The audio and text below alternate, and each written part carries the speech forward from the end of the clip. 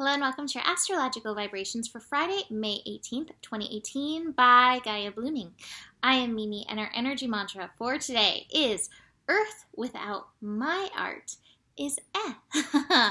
And if you saw the write-up I did when the sun moved into Taurus, that was kind of the focus that I was given, was seeing ourselves as art. You know, Taurus is co-ruled by Earth and Venus, but Venus energy really is about beauty and love and harmony, and you know, the beautiful things of the world. And we can see the beautiful things in flowers and trees, the earth things, and we can see the beauty in art, but often we forget to look at the beauty within ourselves, which really feeds into the whole worth part of Taurus energy. And so we have to remember we are these beautiful creations of art. No matter what you think of yourself, you are a beautiful creation of art. And so, Earth, without your individual arty-farty self, it's eh. And we have to remember that. So, energy mantra. Astro-wise, I have some really interesting messages that came through, and I'm really excited to see if I can remember all of them and bring them forth. Number one that I want to mention, Venus is in the final day of being in Gemini. Now, this is always really interesting. 29 degrees, master level degree, so it's really mastering the Venus vibration, that love, harmony, beauty vibration in the form of Gemini. Gemini, communication. Now, what's interesting about Libra and Gemini, both air signs, Libra is, by the way, ruled by Venus, so that's where the Libra is coming from, but Venus and Gemini, both of them look for harmony in one way or another. Gemini loves to twin things. Gemini will twin something so much so that it's not even conscious of twinning it. I have Gemini rising, and oh my gosh, can I twin things? It's crazy. But you have to be very aware with the Gemini vibration. Okay, I might be twinning, matching something, but is this authentic to me? Or am I doing it to find that harmony and creating, you know, out of balance, no harmony within the self? So we have to be very aware of that with Gemini. Gemini just wants people to get along and laugh, and can do that to the sacrifice, to the detriment of themselves. Venus energy, that Libra energy of Venus, can do the same thing. I want harmony and peace. So what I need doesn't matter. I'm going to put that aside. It's just going to be about what you need, and then we'll have harmony even if I am all turbulent inside. So with this 29 degree energy, watch what you're twinning and make sure it's authentic to you. Make sure it feels good to you. Make sure it feels good inside and out. And if it doesn't feel good inside and out, see what you need to do to shift, because Earth needs your art. Earth does not need your imitation art. It doesn't need that. Earth doesn't need you to be somebody else. No being somebody else. If you are a bamboo, be a bamboo. If you are an oak tree, be an oak tree. I love that I just saw this literally right beforehand. Right before I did this this scope, I saw on Facebook a quote from Ram Dass. It's like, you know, when I see a tree, I can appreciate it, whether it's bent, up straight, has flowers, you know, green leaves, red leaves, whatever. I appreciate it for what it is. Now, when we see a person, immediately that goes right out the window, and all of our judgments flood in. So now, instead of seeing a person as a person, I see them as a tree. So I can accept them as they are. That's what we need to do to ourselves, which is funny, because Joe, my twin, is always like, we just be trees. It would just be easier to be a tree. So you are a tree. What is your individual tree-like self? Embrace that with Venus at this 29 degree. Love it. And then communicate from the beauty of your own tree-y self. All right, so there's the first thing that's coming up. Next thing that's coming up, oh my God, some interesting stuff. We have a grand trine in water. So, Moon in Cancer, connecting to Neptune in Pisces, remembering where all the planets are, connecting to Jupiter in Scorpio. Moon, Neptune, and then Jupiter in Scorpio. Oh my God, this is like the Grand Prix. I don't know what it's like. It's major, major, major intuitive feeling energy that is coming forth in and through this connection. So just be very aware.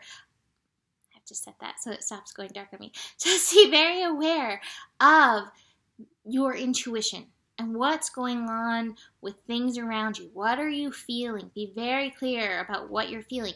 Now with this as well, always good to notice, oh, this thing that I'm feeling, is it mine or is it resonating with me because there's a piece of it that's mine, but it may be somebody else's that I'm picking up. So be very aware of this in and through the energy. Be very aware of it, especially with the twinning that is going on. You may find yourself twinning somebody and taking on their stuff that doesn't need to be taken on. They may be sharing their energy and you're like, oh, I can take that on and shift it for them. My mentor years and years ago used to tell me, she's like, you will just walk around and you will just be like, oh, that person can't process that. Let me take that on. Let me take that on. Let me take that on. No. If we take it on, we cheat people out of the opportunity for them to process it themselves. Sometimes they need the reflection that we can offer and like, hey, I feel you. This is what I experienced with this. Maybe sometimes they need that, but with permission. But do not take it on yourself. Be very aware of that in and through this energy. Oh my God. This moon is also connecting to Saturn and Mercury. We're going to have the moon, Saturn, and Mercury all connecting at 8 degrees. So Saturn and Mercury, they're trine. Saturn is in Capricorn, retrograde in Capricorn, 8 degrees, that responsibility degree. So the responsibility energy is coming on strong right now. Mercury is in Taurus at 8 degrees. Oh, Mercury in Taurus at 8 degrees. You are so responsible for your worth. Now, this is an interesting connection. Oh, this is such an interesting thing. This is an interesting connection because Saturn in Capricorn brings up that responsibility. And we've talked about this. Are you responsible for what the world wants you to be responsible for? Or are you going to be responsible to your soul? A lot of the stuff that's going on in my life right now is about, am I going to do what the world, my family, believes I should be doing? Or am I going to listen to my soul? Am I going to listen to my heart? I keep choosing my heart, and they keep encouraging me to choose otherwise. It's a very, very intense situation, and yet I feel good in it, and I feel grounded in it because I'm listening to my soul, because I'm listening to my heart. If you do not feel good with the choices that you're making, where are you not listening to yourself? And today is a really good day to shift that and take that responsibility on for you being yourself. You are not here to be somebody else. You are here to be your art. Earth without your art is We need your individual tree-like self in this menagerie to really bring forth the beautiful colors of the world. Now the moon in that brings an interesting perspective because the moon in this, it's opposing Saturn. And so the moon in Cancer often will drive us to choose the comfort zone. But I feel like the moon in Cancer right now is like, oh, your feelings are going to be showing you where in the Gaia counter that you are with this and pushing you hopefully in the direction of honoring your soul. I have an interesting thing to bring up about the moon. The moon is also sextiling Mercury in Taurus. So that moon sextiling Taurus energy, that moon, your feelings, where are you feeling in alignment with your worth, your self-esteem? That's going to help you in and through all of this responsibility stuff.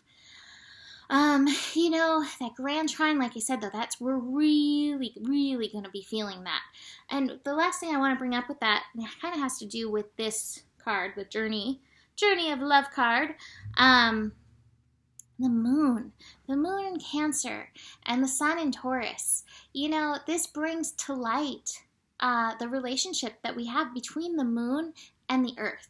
What is the relationship between the moon and the earth? We always know the moon and the sun and how the moon reflects the light of the sun, which is so beautiful. But what is the moon doing with the earth? The moon is like illuminating in some of the darkest times, illuminating the earth. So the moon, our feelings, they can illuminate this worth stuff. They can illuminate where we are with this. Pay attention to the moon. Bring forth that energy of the moon today. Let it help, shift you. There's so much shift going on. There's a lot of energetic stuff going on right now. Let that moon energy, let the power, the superpower of your feelings help shift you right now. You gotta be all in. Body, mind, spirit, soul, feelings, all in to help shift and dig into your consciousness. So, lots of stuff going on. Let's finish with this card. This card is so good. She is the moon. And I'm going to actually read this whole thing. The light of the moon ebbs and flows. The wisdom of patience is not about waiting around for something to happen, rather than getting up and getting it done. The wisdom of patience is that of the gardener who consults the lunar calendar, the right timing, promoting growth, planting when there's fertile soil, and allowing the soil to rest and replenish when it needs to. You are being asked to check in with your timing. Is now the time for action or for rest? It can change quickly, just like the phases of the moon. If you're unsure, that's okay too. Perhaps you're waiting for more light to reveal the way. As the moon grows full, all things come in time. Your message comes through this oracle. Your manifestation is unfolding in the perfect timing. If you do not feel, or if you feel something isn't happening fast enough or isn't happening quickly, and you are unsure if you're really ready, be assured, all is well. If something is not clear to you and you would like it to be more so, the clarity you seek will come to you. Do not worry. Do not try to force the insight. Just be with what is happening now and trust. You are moving and growing and all is well. Soon you will see that for yourself, the moon grows full and revealing, even in the midst of the deepest night. And the poem here is so beautiful. It's called Waiting.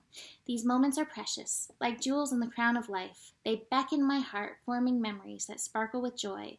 And like the longing of a sweet caress, they draw me near, melting into one, showing what is possible on the journey of life, waiting for the seasons change.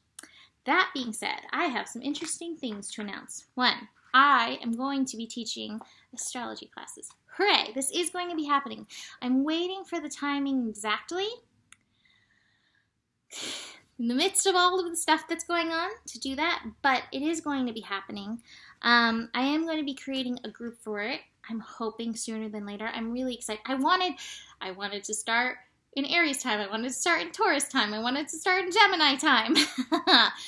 I'm waiting, like the moon, for the right timing. I'm waiting to get a little bit more settled in my life because I like to give my all to these projects. So that's one. Two, I have started a patron page. I'm going to be doing things with Joe there about Twin Flame. I'm going to be doing astrology stuff. I don't know how much I'm going to be offering on there or how much I'm going to be offering in here. I may shift a lot of my stuff to there. I'm not sure. A lot of the, not a lot of, but some of the not as nice comments that I got made me think, well, you know, like I really do want people who honor and know the worth in what I do, because I do put a lot of myself into this, and it does take quite a bit of time to do this every day. So I may shift it to that. I'm not sure yet. For now, I'm good here. But you may want to check that out because I'm going to be offering things, and I really want to share more things twin, because my journey has been really crazy, and I know it has been so crazy so that I can help other people get into the space of their union. It's such an amazing and misunderstood journey.